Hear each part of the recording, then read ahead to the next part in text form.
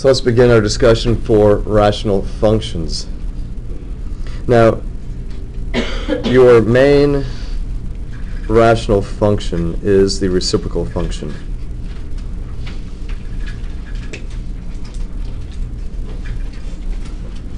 Okay. Now, with your reciprocal function,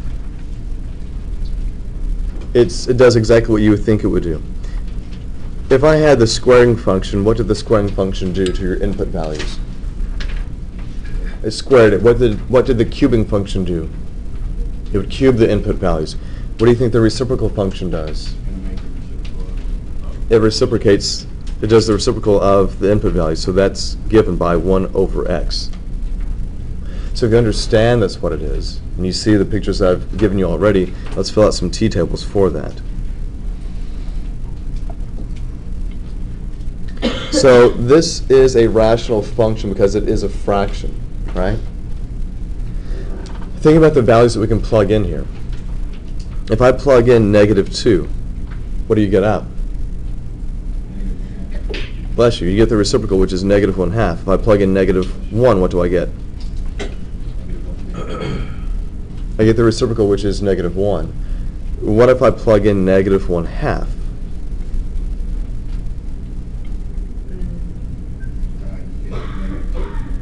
The reciprocal of -1/2 is -2. Does that make sense? The reciprocal function takes any of your input values and it turns them upside down. What if I plug in 0?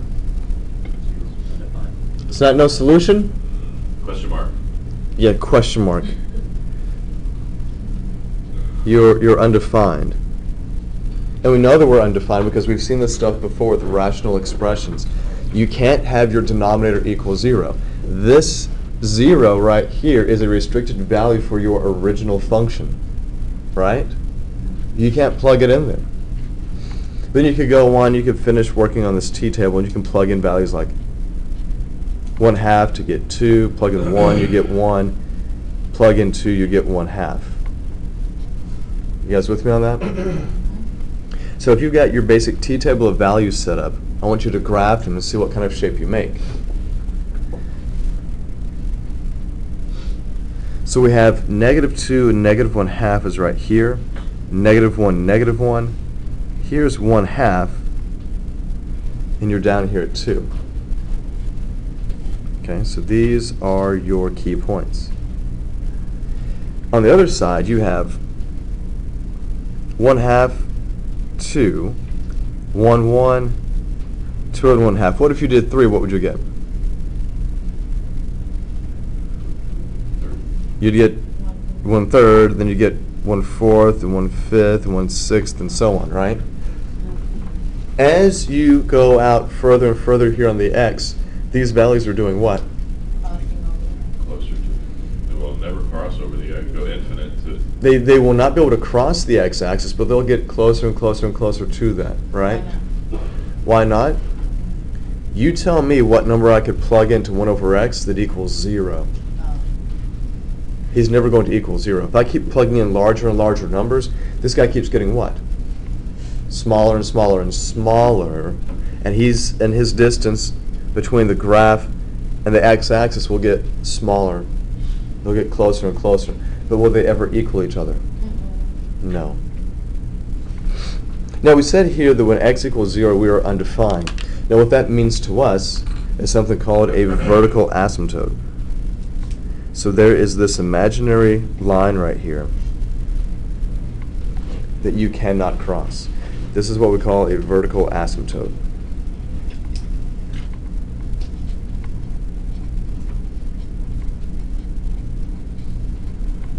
Okay? It's a vertical asymptote. You cannot cross that guy. And notice what happens is your graph comes along here. As you're coming from the left, this guy gets closer and closer to 0, but when he gets closer to it, he starts to curve and open, and he goes down. So he's never ever going to be able to cross that guy. Now with our own inaccuracies and the thickness of our pens and pencils, you're going to see that it looks like we touched this guy, but he's not. Okay. And then on the other side, you have you have this picture. Okay. This is what your reciprocal function looks like. The important points to know are these 3 points that we have right here, and the 3 points that are on the other side right here, the -2, -1/2, -1, 1, -1, excuse me, and -1/2, -2. Those are the key points that you need to know. There's something else that we have going on here. Now, we don't have this for every reciprocal function, but for the main guys we do. And notice we said we get closer and closer to the x-axis, but we don't get to include it, right? We don't hit that. So this guy right here is called the horizontal asymptote.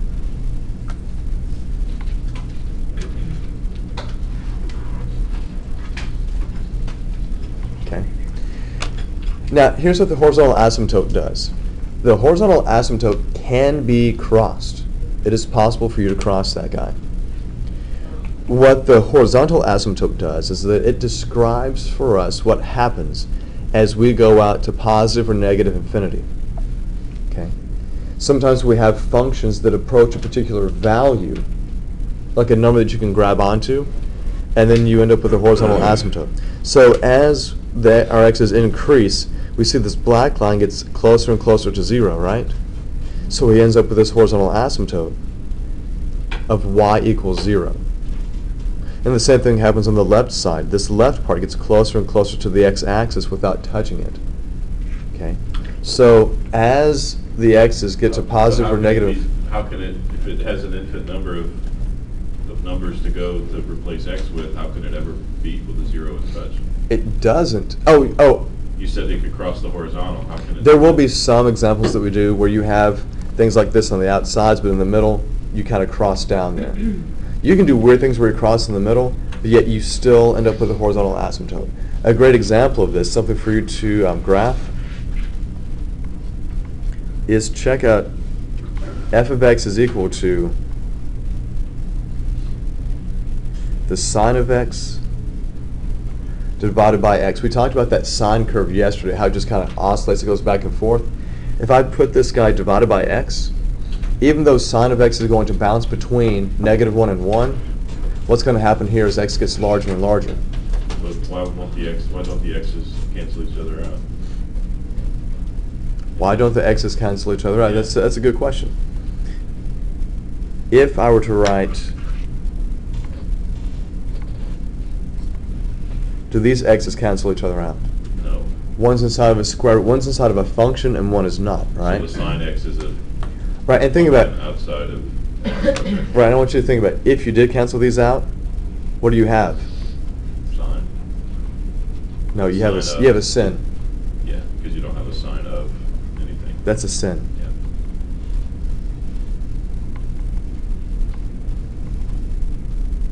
Don't do that. Some people will do this and think that's okay, but don't. Now let's see. This is me drawing it by hand, and you can see how it matches up with the original guy right here. What do you guys think? Know your key points? And then if we know the key points, you know what we can do here? We can shift this guy up, down, left, right, stretch, compress. How exciting. I know you're excited. I can see it in your eyes. Now, do you guys notice any type of symmetry exhibited by the reciprocal function? What type of symmetry do you see? Origin. I see origin symmetry. If I take this guy right here and I turn him upside down, it looks exactly the same, except now the writing's upside down. Right? And here's how you can tell you have that origin symmetry. Okay. The ordered pairs that I have here, like 2 and 1/2, or 1, 1, if you were to do the negative of both of those coordinates, you come over here and you have -1, -1, and you have this point which is -2, -1/2. That's how you know you've got origin symmetry.